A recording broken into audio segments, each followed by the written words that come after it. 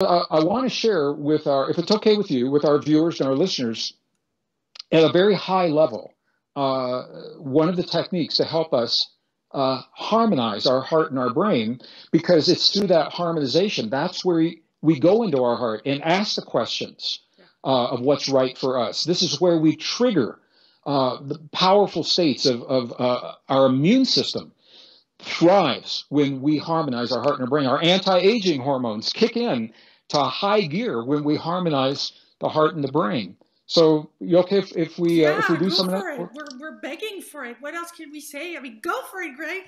Well, well, we've done a little background now. We know we're living a time of extremes. The old world is gone. We're in a new normal. We're shifting from a world of separation and conflict to a world of cooperation and union. And that applies to our bodies as well. So if you've worked with the Institute of Heart Math on your programs, they have refined in the laboratory into a few simple steps what indigenous people sometimes go through for days in ceremony. And the ceremony is good, but a lot of us don't have lives that lend itself to us having days in ceremony. So the first thing, when we want to connect our mind and our heart together, we have to shift our awareness from our mind into our heart. And when I ask people to do that, I can see it in an audience. I say, okay, I'm going to invite you to move your awareness to your mind, your heart. People say, okay, we're in our hearts now. But what they really are doing is they're in their mind thinking like they're in their heart, but they're still in their mind doing it. This is the key. I think the hardest thing for people in the Western world, how do you get into your heart? When I'm with the monks and the nuns and the indigenous people, they have the same problem, Lilou. And what they say is this. They say, if you can touch your heart center gently, in a way that's comfortable for you. That is one of the keys of moving into your heart. Here's the reason why. Because your awareness will always go to the place in your body where you feel the touch.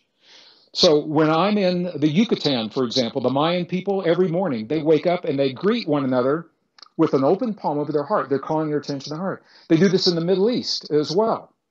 Buddhists make the prayer mudra like this, and they physically touch their heart. That's another way of doing this. Or we can simply use a finger or two and just touch, just like this, whatever feels appropriate. This will call our awareness from our mind into our heart. And we generally do this when our eyes are closed so that we are shutting out the diversions and the distractions of the outside world.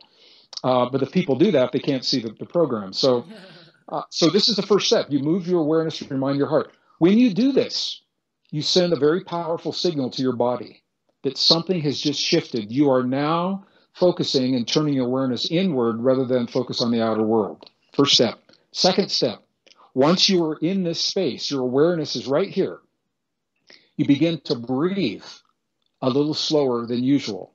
Maybe 5 seconds on the inhale, the exhale, or whatever is comfortable. That slowing of the breath sends a second very powerful signal to the body. Because the only time, Lilou, that we typically breathe slower like that is when we are in a place that is safe, where we feel safe.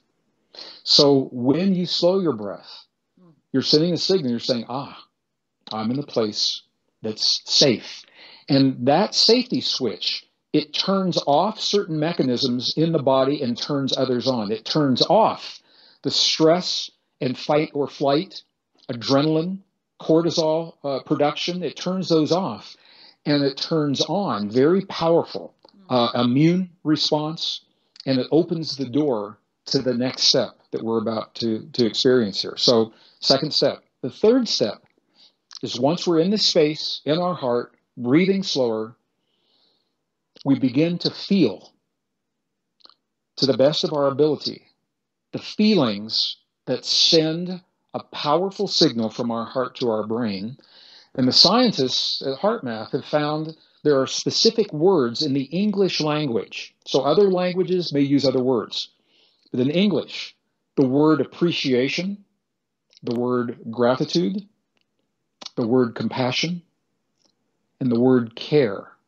If we can feel care for anything or anyone, if we can feel appreciation for anything or anyone to the best of our ability in that moment, If we can feel compassion, gratitude, what that does is it begins to send a very powerful signal from the heart to the brain. It's a low frequency signal optimized at zero point 0.1 hertz. It's a very low frequency. This is the frequency that whales communicate with in the ocean.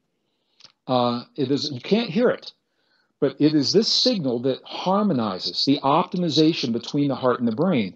You have to be in your heart first for it to work. So if you're in your head feeling these things, it's okay, but it's not going to have the same effect.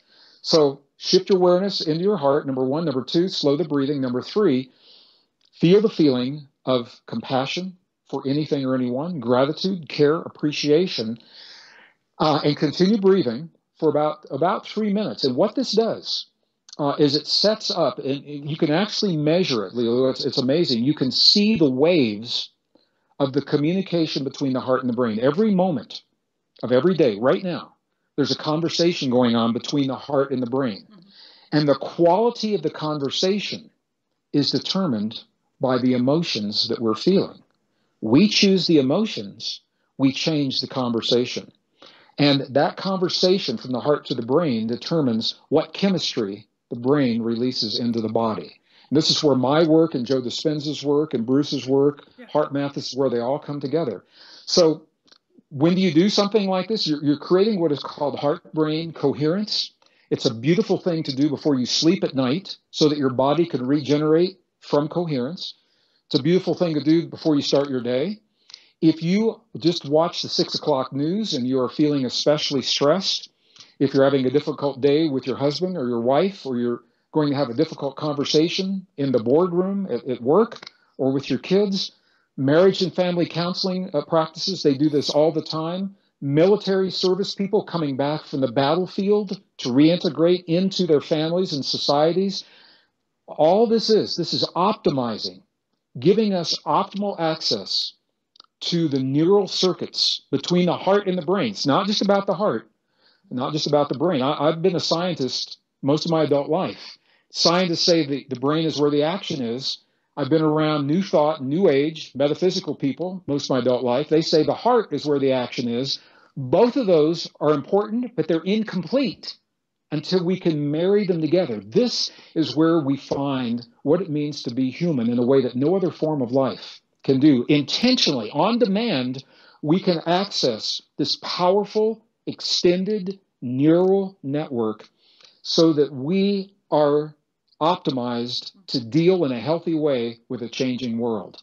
And then it becomes up to us how we apply this. Once you're in this space, this is where you ask the big questions of life. Once you're in this space, this is where you access your subconscious to change unhealthy patterns. And this is where your affirmations have their greatest power. Once you're in this space, this is where your body is triggering all of the healthy hormones that we were just talking about in a really nice balance. And once you're in this space, this is where deep intuition becomes available on demand because we choose to have it. So it's all about us embracing our truest nature, the deepest truth of what it means to be human. And this is how this planet is going to shift, right? Well, here's the second part. What scientists now have found is that the strongest magnetic field in the human body is in the human heart. And when we do what we're doing now, we are coupling, we are marrying our heart field with the heart field, the magnetic field of the earth. Mm-hmm. And when many people do this together, whether it's in a corporate boardroom or it's in an auditorium or it's on a planet, here's what happens. This is so beautiful, Lilou. When the magnetic fields of the earth are increased, humans become less aggressive. We become more willing to cooperate and work together and solve our problems. So we are feeding this field every moment of every day. The question is, what are we feeding it? If we are angry, frustrated, hateful, if we're out protesting against in anger the things that we don't like, we are adding chaos to this field.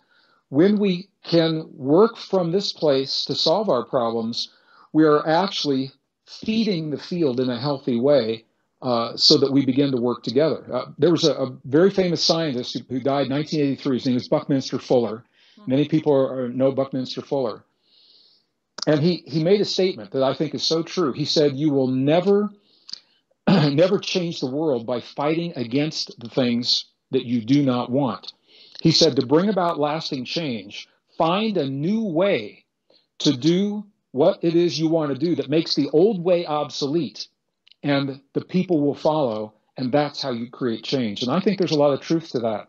The more we fight one another against what we don't want, we're adding chaos to this field. The more we put our energy into working for positive change and living our lives in a way that we know is true and healthy and honest, and cooperation and mutual aid, and when people see that works, people say, I want my life to look like that, and they begin living that way. That's how you create the change, and you don't have to fight anything. So I hope that makes sense. That's beautiful.